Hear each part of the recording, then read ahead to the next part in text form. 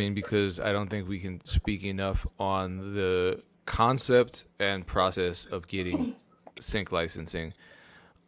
So for you, was this totally based on personal relationships, or did you actually research music supervisors for particular production companies or shows? How did you even know who to send that music to in order to get those sync licenses?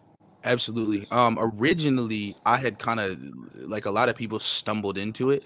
A long time ago, I released a song called "Impossible," which is still my biggest streaming record to date. And it got picked up by some music supervisors in LA at the time, just independently contract work. They had offered me a sync fee to place it in a show. It didn't get placed, but they said that they would pitch it. They liked the song so much that they pitch it for other shows. Actually ended up hitting me up a couple months later, and had offered a slot for Cloak and Dagger right before it had opened up.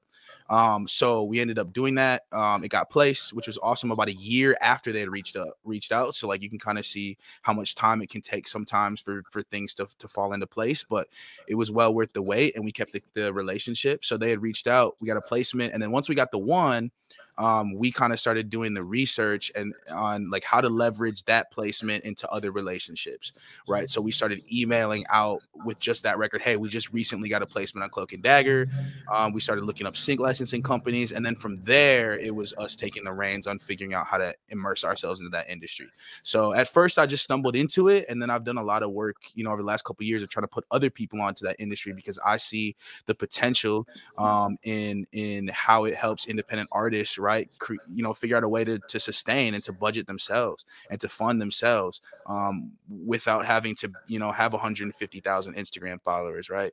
It's a way for people to make real sustainable, livable salary as an independent artist, especially in the Midwest region. So I've done whatever I can to put people onto that, and then from there, it's been like leveraging those same relationships, reaching out to other sync companies. Now I have 5 under my belt now, so it's a little bit easier once you start building that resume on like reaching out to more companies and saying, hey, this is the work that I've done. Would you guys be interested in catalog? And then it's just being consistent. So yeah, I think there are sync companies out there too, guys, like Marmoset, that you can sign up for. You can actually add your catalog. It's a submission process. Some of these places are private, but they hold like a huge catalog bandwidth of just like extra records from production that they've signed or vocalists that they've signed.